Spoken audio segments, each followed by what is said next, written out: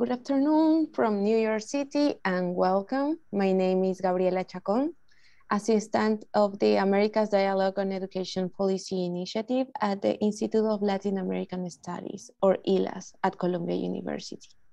On behalf of ILAS, it's my pleasure to welcome you to the fourth of a series of book and paper presentations and discussions that we have held this academic year. The book that we will be presented today is Rural Education, Social Experiments and the State in Mexico, 1910 to 1933. The original title of the book is in Spanish, Educación Rural, Experimentos Sociales y Estado en México, 1910 a 1933. We will begin with the presentation of the book by author Marco Calderón, followed by a discussion with Professor Carlos Escalante. We will then have a Q&A session where you will be able to raise your hand to ask questions. Please note that this event is being recorded and will be uploaded to ILA's YouTube and may be shared through its different communication channels. Now, let me introduce you to Professor Marco Calderón and Professor Carlos Escalante. Marco Calderón Molgora is a professor and researcher at the Center for Anthropological Studies at el Colegio de Michoacán. He specializes in political anthropology and has published articles on regional political processes and Cardenismo in the 20th century.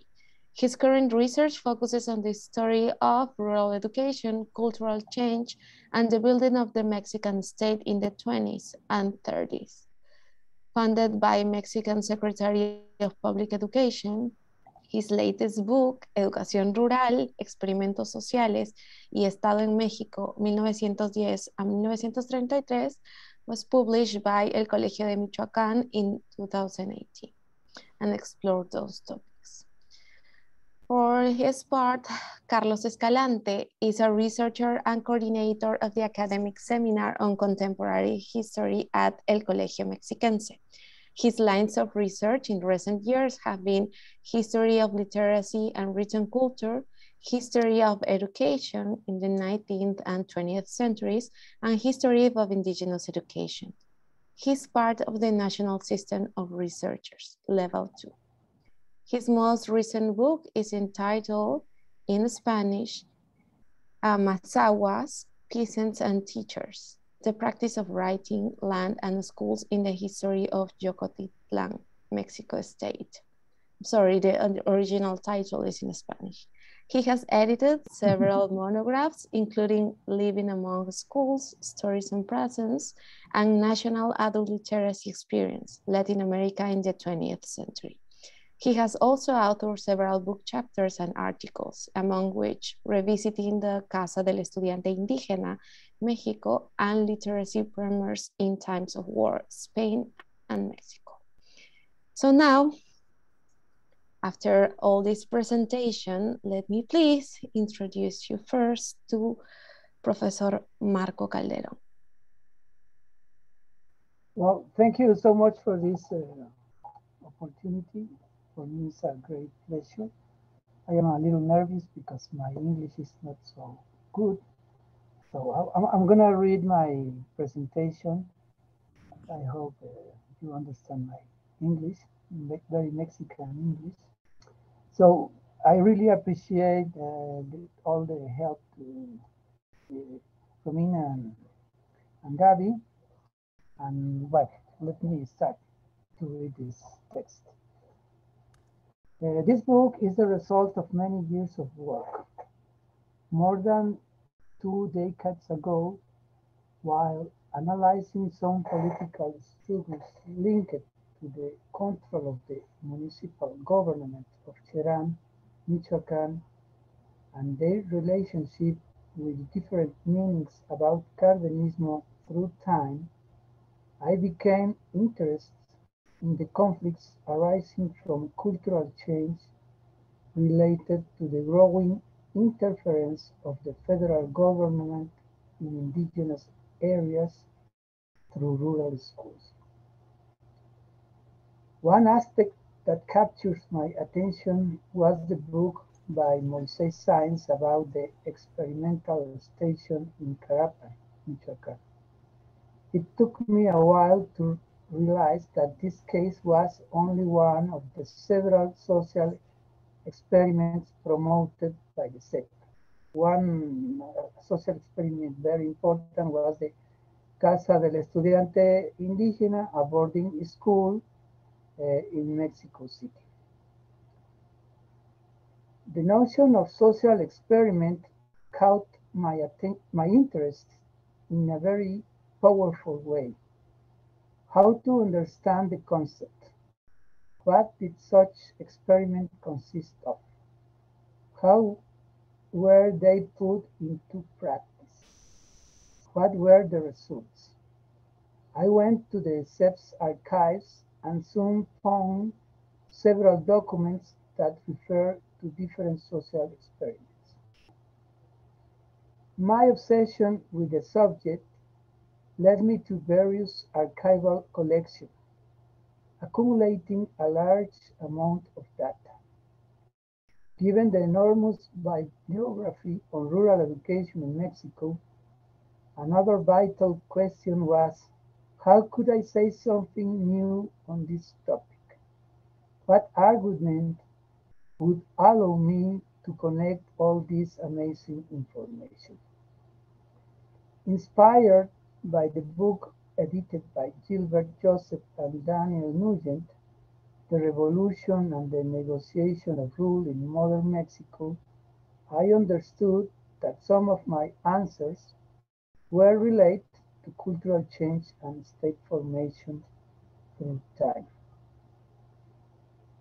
Taking some social experiments organized by SEP in 1920s and 1930s, the central objective of my book is to analyze the way in which SEP's rural education program contributed to the cultural change associated with the post-revolutionary state formation in Mexico.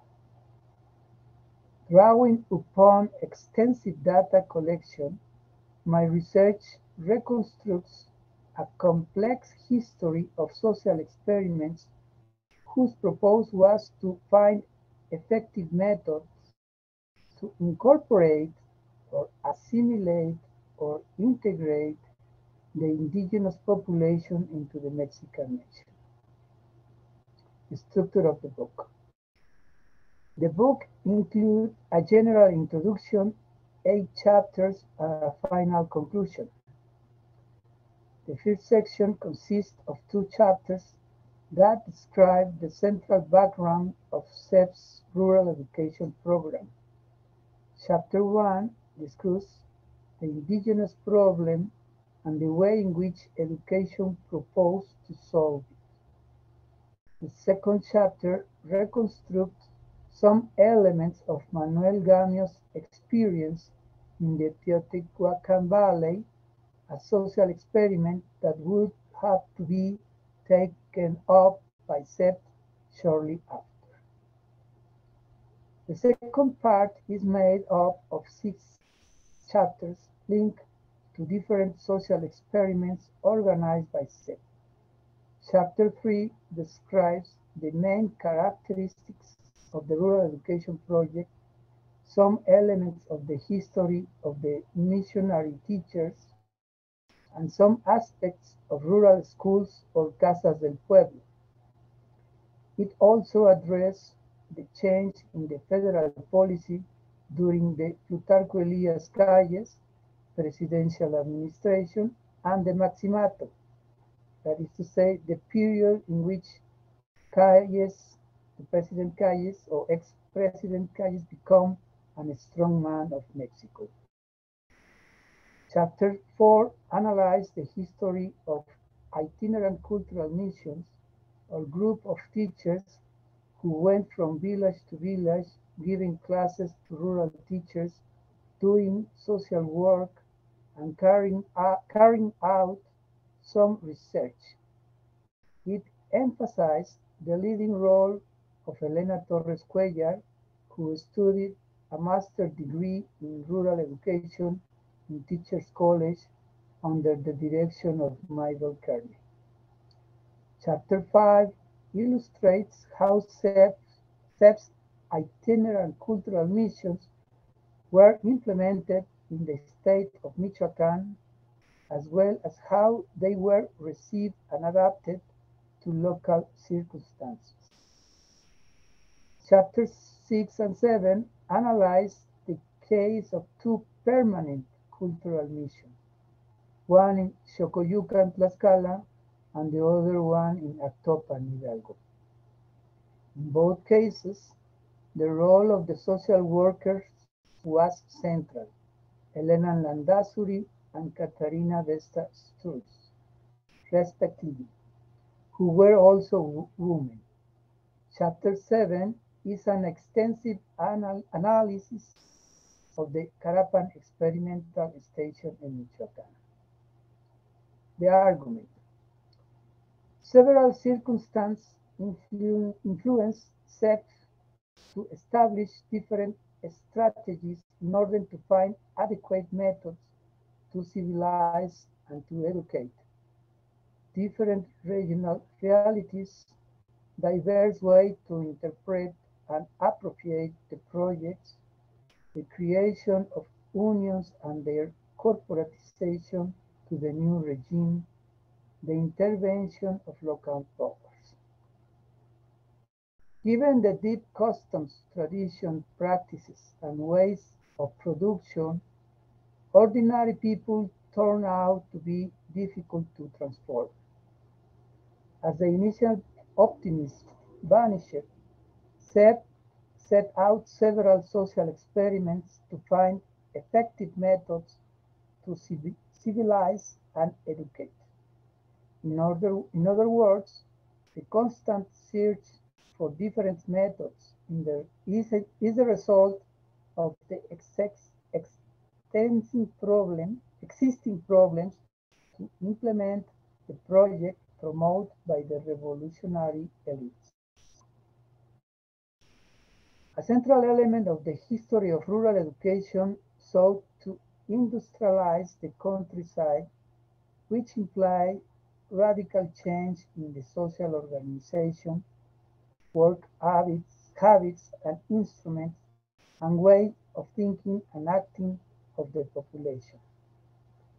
Taking into account the work of Philip Corrigan and Derek Sayer, it is possible to argue that the post-revolutionary elites were promoting new forms of moral regulation linked to new forms of market production. Many federal officials were interested in promoting the industrialization of agricultural production. Although in public discourse it was essential to take into account the needs of the rural population, local needs seem to have been subordinate to the needs of the national state. Several traditional practices went against the demands of progress and modernization. Intellectuals and workers of CEP, landowners and businessmen, shared some ideas about the inhabitants of the countryside. According to this vision, indigenous people were apathetic and limited themselves to producing only enough to satisfy their daily needs, in addition to being isolated religious fanatics, having problems with alcohol, and living in unhygienic conditions.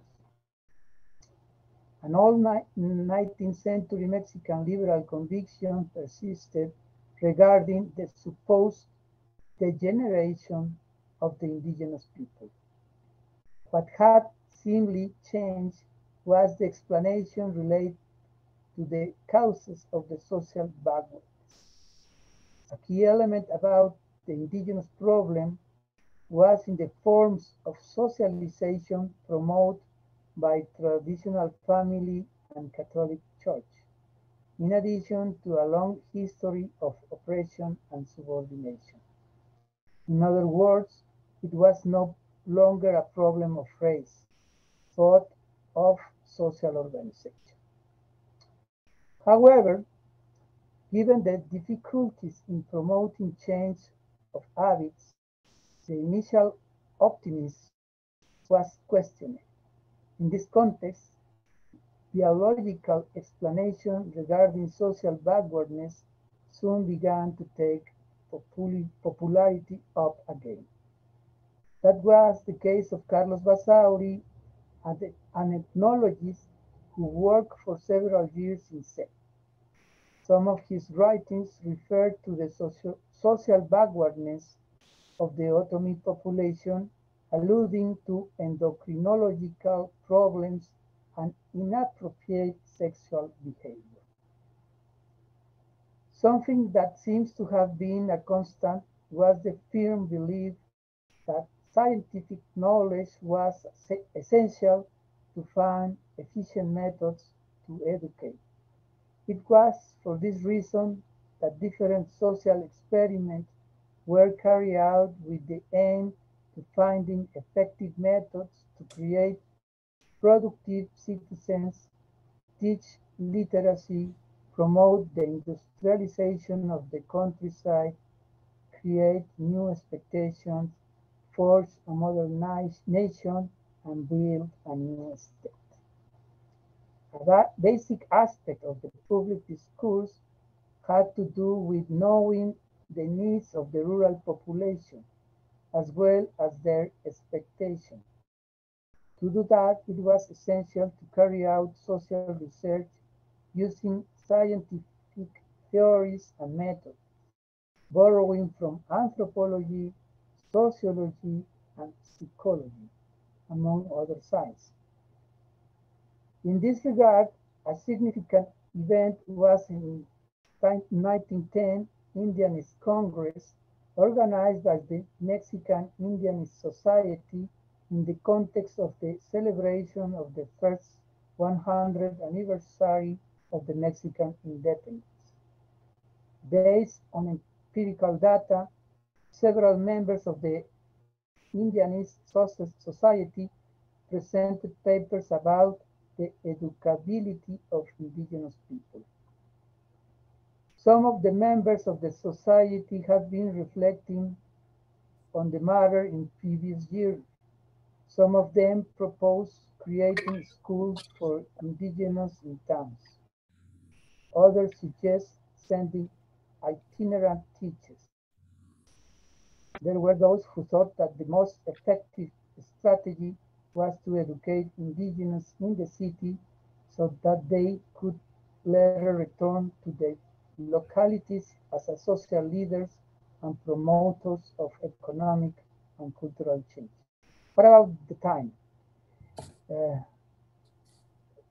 Gabi, the Yeah, population of, no worries, Marco. Keep going. You have still 8 minutes, so it's fine. great.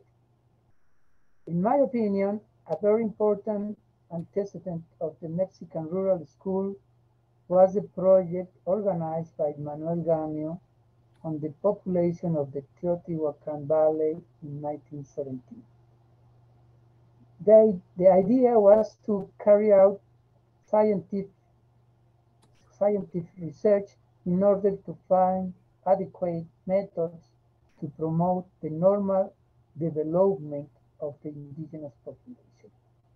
Sociologists, anthropologists, ethnologists, and archaeologists and historians took part in this experiment. A central aspect of the project was the constitution of the regional school in which some local infants would be able to begin their primary studies. In 1920, Jose Vasconcelos started a literacy program through honorary teachers.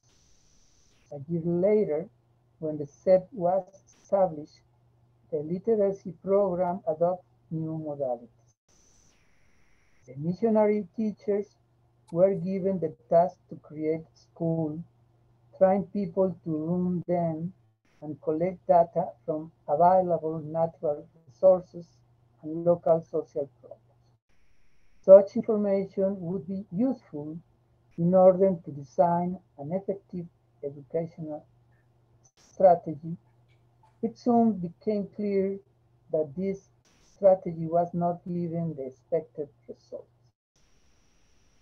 In 1922, an important course of missionary teachers was held in the Mexico City. At this juncture, Gamio emphasized the need to train traveling professors to carry out social research.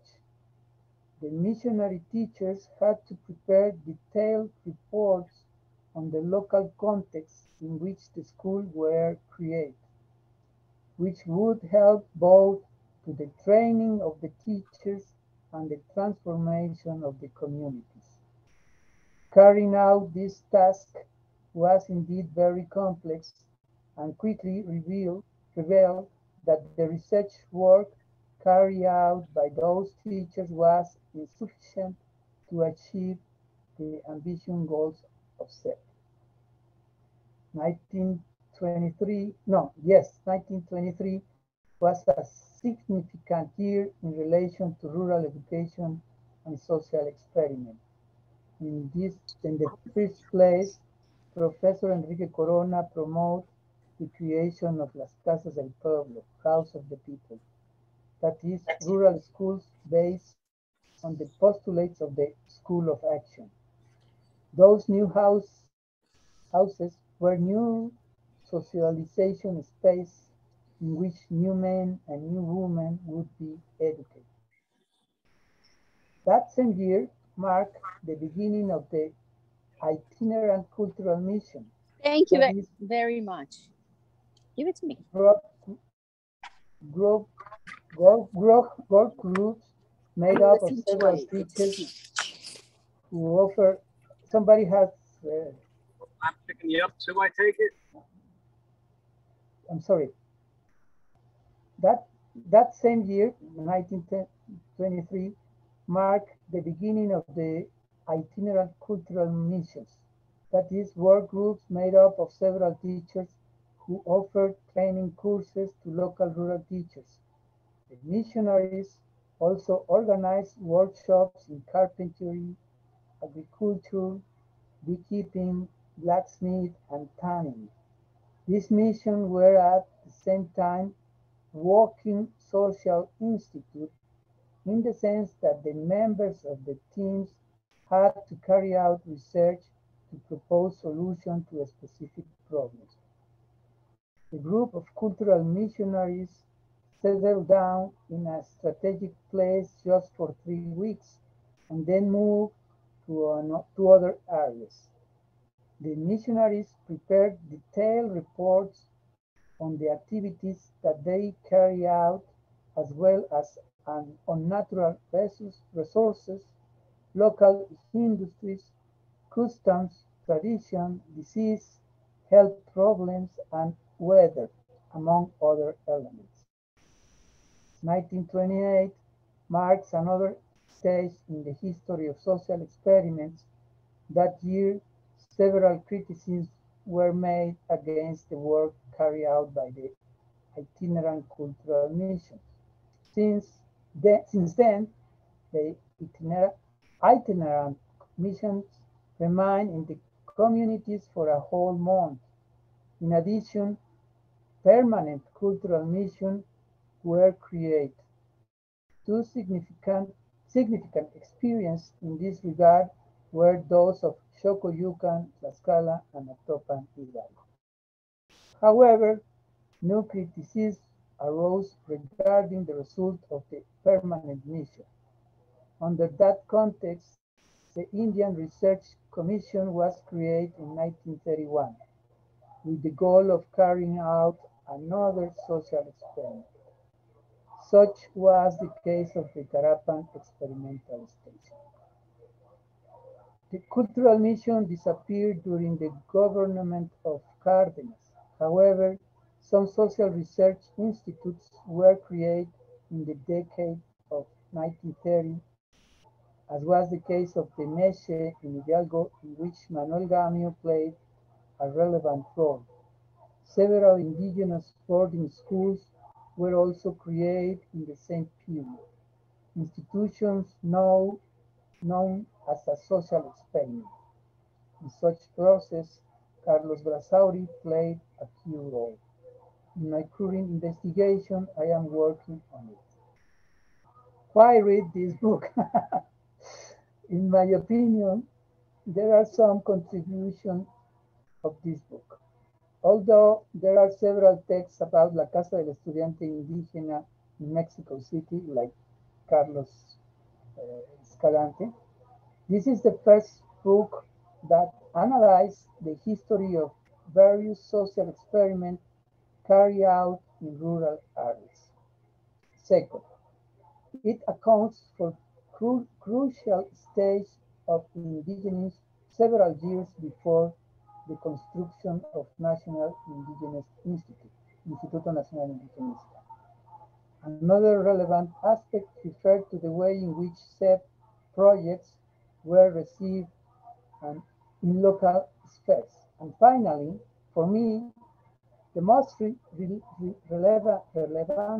relevant contribution refers to the participation of prominent feminists in the construction of the Mexican rural school, like Elena Torres Cuellar, Elena Landazuri, and Catarina Sturge, and among others. Thank you. Thank you so much, Marco, for this explanatory and detailed contribution. Now, please let me give the word to Carlos so we can discuss about the book. I'm sorry, I'm just having some trouble to move my screen. I'm gonna stop sharing. Maybe in that way I'll be able to see everyone. Yeah, okay, now I'm fine. Thank you so much. Thank you so much, Marco. We have heard not only your enthusiasm, but also your struggle with English. And maybe I'm just thinking about how some also colonialism or trying to, the colonial practices are so into us that we are trying to find some other languages to be heard in other spheres in the world. So we're part of that. Thank you so much. And now, please, Carlos, we hear you. Yeah, we can hear you now, Carlos. Thank you very much. I have to say to everyone, I'm sorry because I don't speak English well. So I'm gonna speak in my own language. Creo que empiezo agradeciendo a mi colega y amigo Marco Calderón por la invitación a presentar su libro en este importante foro en el marco de una institución norteamericana que acerca los hallazgos de investigaciones sobre México a un público amplio y especializado como el que hoy nos escucha. La historiografía de la educación mexicana ha documentado desde diferentes perspectivas, a veces nacionales, otras veces locales, unas de manera general, otras como estudios de caso, unas centradas en instituciones, otras en concepciones, por ejemplo, pero ha logrado documentar la experiencia histórica de la escuela rural en México. Ha mostrado las propuestas, los logros y los fracasos. Ha resaltado personajes que le dieron sustento pedagógico y ha mostrado a diferentes actores del medio rural. Ha profundizado en el estudio de algunas instituciones y finalmente ha relacionado la propuesta con la edificación de un sistema educativo moderno y nacional paralelo a la construcción de la nación. El libro de Marco Calderón, que nos ha hecho una síntesis muy eficaz, constituye un riguroso estudio de las diversas formas en que desde los gobiernos federales se intentó llevar la escuela a las localidades rurales del país con objeto de conseguir la integración nacional. Tales formas fueron agrupadas bajo el término general de experimentos sociales, que el autor de este libro recupera la expresión de la época y los relaciona con la construcción del Estado postrevolucionario y de la nación misma, y nos proporciona una mirada de conjunto. Una de sus preocupaciones está en dilucidar los mecanismos o procesos que la Escuela Rural Federal tuvo para lograr cambios culturales en los diferentes contextos del campo mexicano. En palabras del autor, el objetivo central del libro es analizar la forma en que el programa de educación rural del gobierno federal contribuyó al cambio cultural asociado a la formación del Estado de la posrevolución, a la difusión del sentimiento de ser mexicano y a la constitución de un nuevo régimen político. Ya en su contribución al libro que coordinó con Elizabeth Buenabad, Educación Indígena, Ciudadanía y Estado en México, siglo XX, Marco Calderón adelantaba algunas de las premisas que vertebran esta reciente obra. En su intervención, él comentó que le llevó muchos años hacer este libro, consulta de muchos repositorios, de muchos referentes, un diálogo importante con historiadores mexicanistas en Estados Unidos, pero también historiadores mexicanos. Menciono esto como uno de los rasgos del proceder que caracterizan el trabajo de investigación de Calderón. Una meditada y paciente labor de reunir piezas documentales y testimoniales para ir dando respuesta a sus interrogantes sobre el pasado, rasgo que es indudable, constituye una virtud y que nuestros sistemas eficientistas de evaluación de investigadores pone en serio peligro de extinción. Nos hacen producir muy rápido y muchas cosas y no nos permiten esta mirada detenida que tenemos que tener. Ha tenido ya su premio esta paciente labor. El libro ha sido ya publicado con varias reseñas, tanto en publicaciones en la Ciudad de México, en Guadalajara, como también en Argentina. Quizás por eso es que veo y saludo a mi colega de Argentina, Pablo Pinó, que nos está escuchando. Finalizo con algunas de las rasgos que me parecen importantes, sin ánimo de ser exhaustivo, pero algunos de los aportes que también dan mi respuesta a la pregunta que hizo Marco de por qué leer el libro. Una primera tiene que ver con el ensayo de periodización que propone Marco Calderón.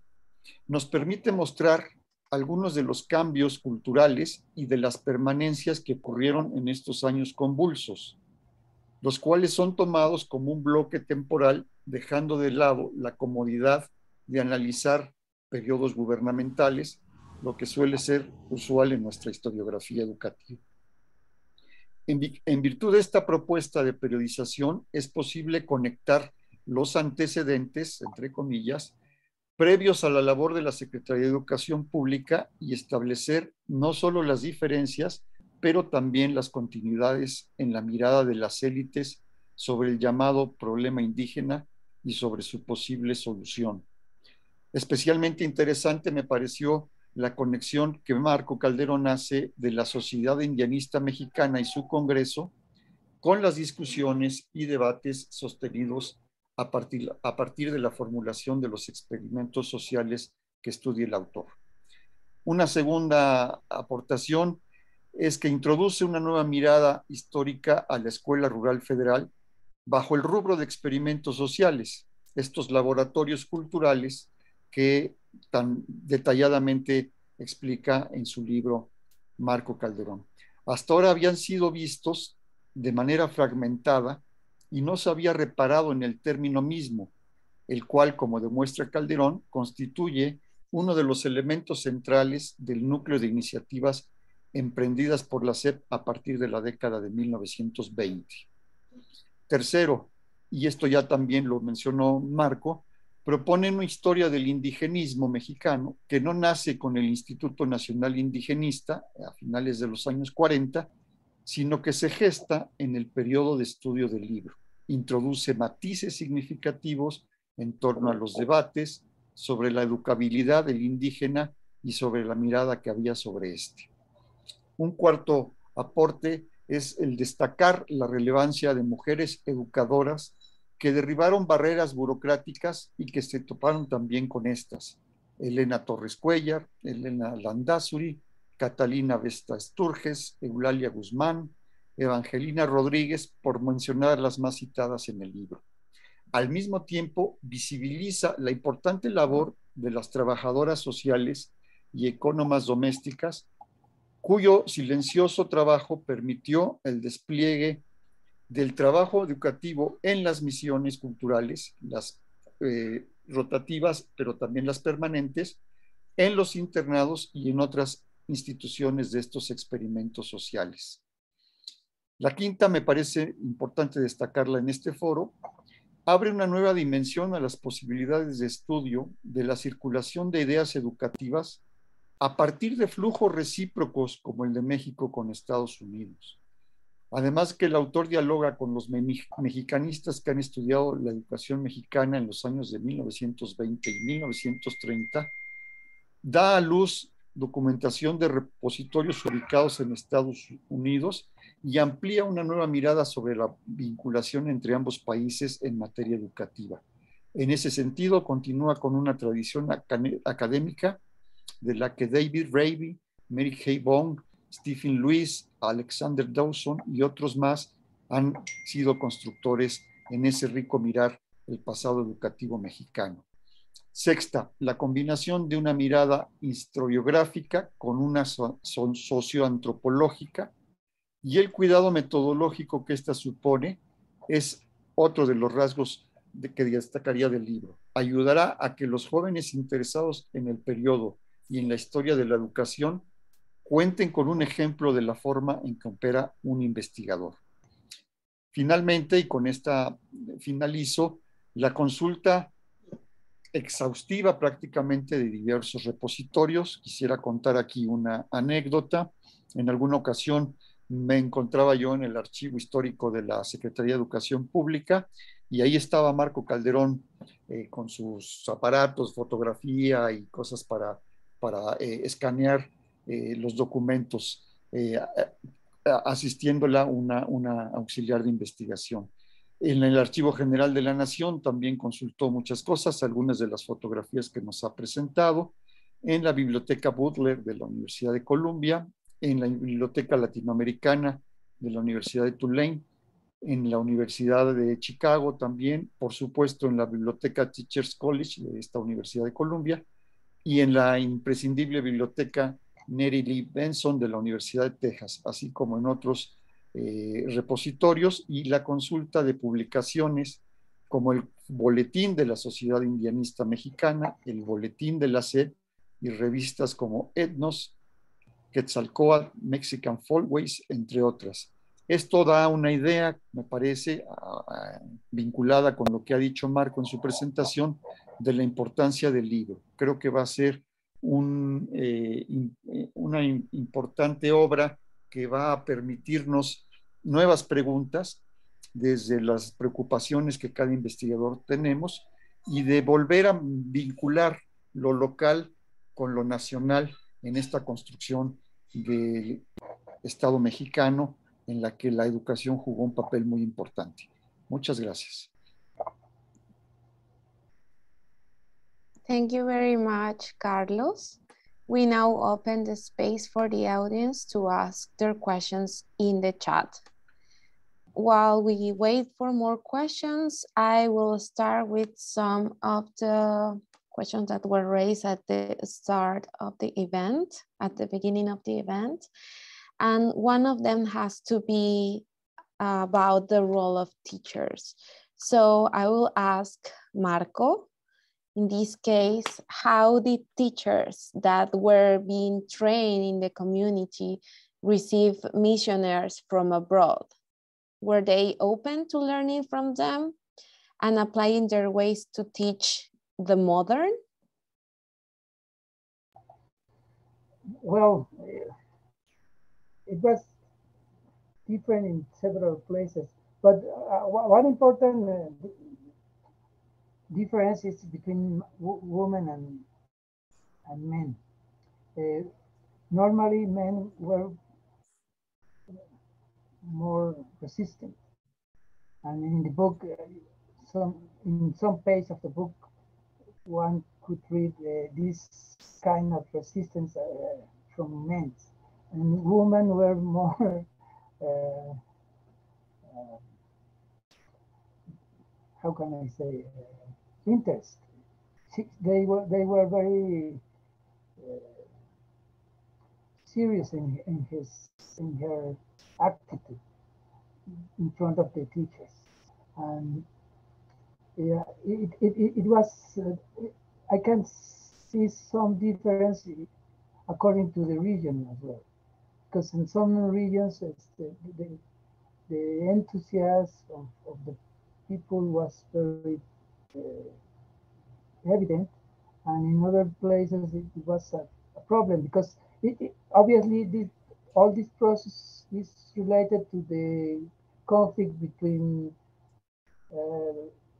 church, Catholic Church, and federal government, and then in some places como Paracho, Michoacán, the people was very angry because they don't want to rule a school, but in some places they were very enthusiastic. So this is a very good question, but it's hard to give a only answer. Sorry. But thank you so much. No worries, Marco. Thank you. I got another question from Alma Garcia. I'm gonna read it in Spanish, and I hope Romina can help me with the translation in English. Alma pregunta, a partir de las dificultades y críticas que los distintos experimentos sociales para los pueblos indígenas o que los pueblos indígenas se enfrentaron, ¿tiene cabida en tu revisión, Marco, el papel de la agencia y la resistencia de los pueblos indígenas? Y si no, ¿qué es lo que opinas al respecto? Y creo que también Carlos nos podría dar su opinión sobre esto. Sí, bueno, podría responder en español, supongo.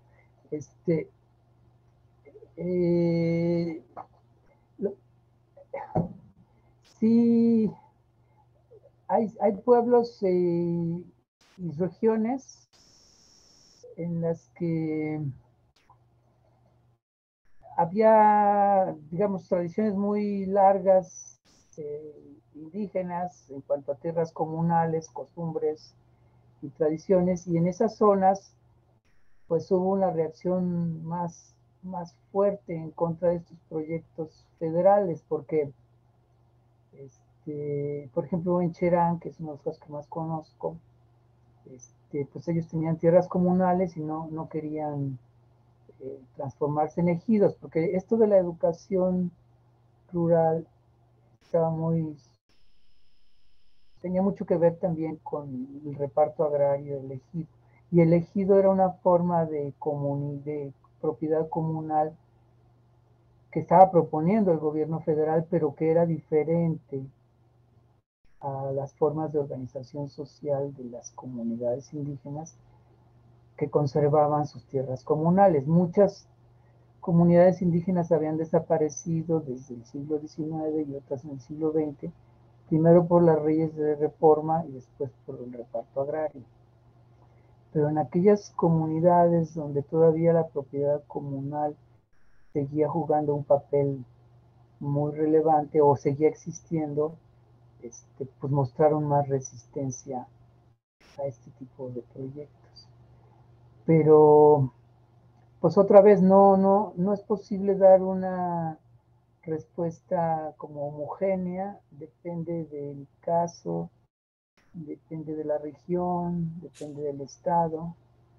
Y digamos que a largo plazo la respuesta es que sí, el proyecto federal logró algunos objetivos y otros provocó también causas de procesos no esperados. ¿Y qué sí logró? Bueno, yo creo que parte de este sentimiento nacionalista que después se constituyó pues en el llamado nacionalismo revolucionario, pues está ahí en ciernes, porque la escuela rural tenía un papel muy importante en la difusión del sentimiento nacional, los festivales cívicos, las actividades que se hacían alrededor de la escuela, no solo en la escuela, sino también alrededor de la escuela. Pero no sé si Carlos quisiera intervenir. Gracias, con gusto. Sí, yo creo que el libro nos permite visualizar parte de esta conflictiva apropiación diferenciada, como dice él, de la escuela o de los experimentos sociales. Varios de estos experimentos realmente podríamos decir que fracasaron, pero otros a largo plazo, como ha dicho Marco, tuvieron un éxito, ¿no? Él ya pone el ejemplo de la identidad nacional, pero yo mencionaría también el de la apropiación de la escuela, es decir, la escuela finalmente en las comunidades rurales e indígenas se ganó su lugar a partir de todas estas iniciativas que se gestan en los años 20 y 30. Y una de las resistencias importantes, mencionaba Marco, tiene que ver con la reforma agraria, porque también en la propuesta de la SEP, las escuelas rurales federales tenían que tener una parcela, que muchas veces su extensión era de 2 o 3 hectáreas en la propuesta de la SEP, mientras que cada ejidatario había conseguido media hectárea para su uso.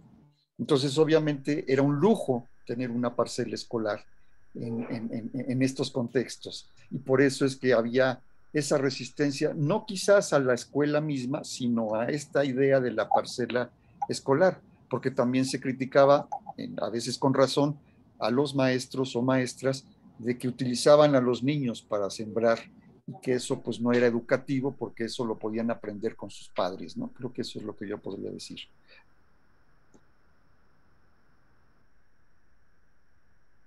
Muchas gracias a ambos. Y tengo otra pregunta más. La voy a hacer en inglés porque ya me confundí también. Y quizás yo misma la puedo traducir al español y luego ya pasamos nuevamente a Romina apoyándonos con este cambio lingüístico. So, what are the current reactions of the Mexican government when terms such as social experiments are brought up? So, ¿cuáles son las reacciones actuales que tiene el gobierno mexicano cuando se utilizan términos como experimentos sociales? El actual gobierno mexicano. El actual gobierno mexicano, exactamente. Oof, I don't know. I'm not sure. But something that for me very important is now the actual government is talking about the new education. I think that in the 1930s and 1920s there were several innovations in that time that was considered that they were considered a new rural school, and now they are some officials of the government are talking about the new rural schools and the new school in Mexico. But if we have this possibility to compare what was going on in in those years and what is going on now, I'm not sure that we can find several radical differences. And another problem is find this discourse about modernity and progress. Obviously, behind this discourse, we can find problems with the post-colonial culture and this kind of difficulties. And even in the 4T government or actual current government of López Obrador, some of these concepts are present, and this is a little crazy because they are talking about a radical transformation and problems with the social inequality and indigenous population and justice and several things. And at the same time, we can find contradictions. And I'm not sure what could go, what will be the future about this, but I am worried. I'm not sure if I answering the question, but more or less is the I can say now. Thanks, Marco. Oh, Carlos, do you want to add something? Pues compartir mi inseguridad en una respuesta más o menos contundente. Creo que la pregunta es muy importante porque trata de vincular ese pasado con el presente, que es un poco lo que nosotros tratamos de hacer, ir hacia el pasado desde las preocupaciones del presente, ¿no? Pero desgraciadamente no podría yo intentar una respuesta más convincente. Creo que también estoy preocupado por los cambios, porque el sexenio ha avanzado y apenas están modificando los libros de texto y los programas, ¿no? Entonces se les ha acabado el tiempo en ese sentido, lo cual nos deja la lección histórica de que las reformas o los cambios educativos tienen que pensarse más allá del sexenio, más allá de lo que es un sexenio gubernamental. Como saben, en México no hay reelección, entonces pues tenemos que pensar en medidas que sean sí en el corto plazo, pero también en el mediano y en el largo plazo. Algo que no es tan fácil de hacer, pero que puede ser el intento frente a que ya hemos hecho mucho de lo mismo y no ha funcionado del todo. Thank you, Carlos. And I think we share the same concern with other countries in Latin America about the long-term projects in education and in other aspects of the government. So we have 2 more questions, only 4 minutes. So I will try my best to do it as fast as possible. So first, Marco, could you please talk us more about the pictures?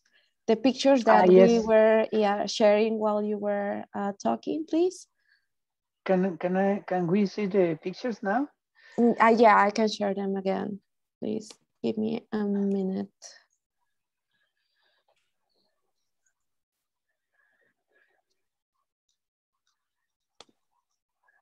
Yes, those pictures comes from the Actopan experience.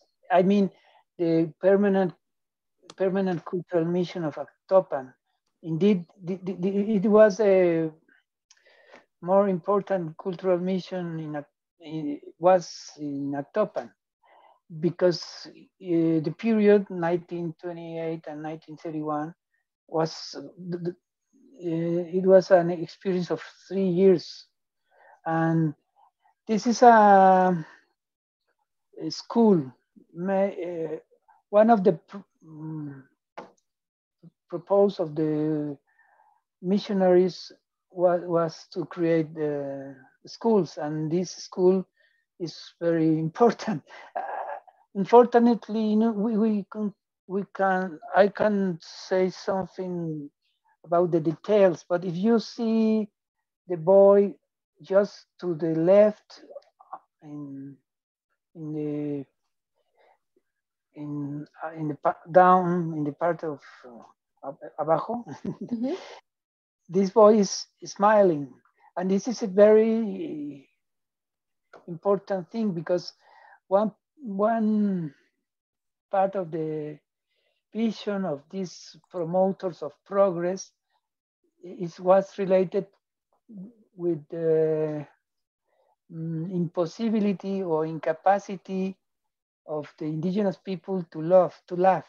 And it was obviously a prejudice, un prejuicio, no? But if we see the next picture, you can see this beautiful girl smiling, and this is the cover, how can I say, the cover of the book, la portada, and she's also smiling, and she's working with the IXLE. This is a very important local industry in regional level, and she's happy, unless, or even though the social conditions. And can we see the next picture? This is fantastic. The doctor is in the middle of, well, to the left, you can see a man with different suit, and all those women are assistants from the doctor. And this kind of assistance was an innovation of Catalina Vesta Sturz, the social worker who was working in this cultural mission. Obviously, in one chapter of my book all this information appears, and obviously the problem of the health was very important, especially with the boys and girls, ¿cómo se dice? Con el nacimiento, the childborn and problems related to this. And all those women were working with the doctor and the social worker. The next, please. Yeah, thank you so much, Marco. Okay. Maybe we will try. Can you just explain this one as last? Because we are just run out of time. Okay. A crucial aspect was economic class, because the social change, it was in family, it was in home, and it was a discovery of the social workers. And that's why Elena Torres Cuellar play a significant role in this history, because she improved the missionary, the itinerant missionary, because she include a social worker, and a basic aspect was the economic class, because they have to change the family. They have to change their family organization in order to achieve the SEP's goals. So I'm sorry, I would like to say in better words this this process, but this is my English. No, thank you so much, Marco. As I was saying at the beginning, we are all struggling, but we also want to be heard in different countries or parts of the world. So we're embracing this struggle, and thank you so much for it. Thank you again, Marco and Carlos for being here, for sharing with us your ideas and your comments about rural education and social experiments. Thank you again, everyone else who was here, and I hope to see you soon in other ELAS events. Thank you so much. Thank you very much. Thank you very much for everything. Thank you. I just want to remind everyone that this book presentation will be uploaded to ELAS YouTube and within the next couple of weeks. We hope you enjoy this talk, and please stay tuned for our activities next academic year. Have a great end to the semester, and until next time.